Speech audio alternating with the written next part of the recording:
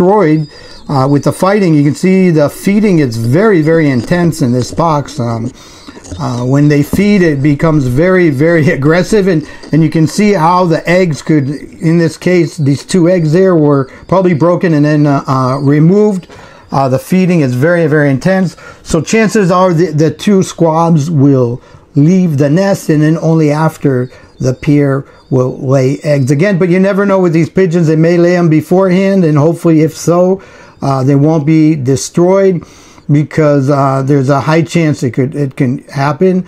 The pairs are courting very intensively, very, very cute. They're doing this all next to their 2 large squabs that should be fledging anytime soon. So you get, this is lots of poochie moochie, and a lot of people don't like pigeons, but you got to see how the pigeons, they bond, are unbelievable birds.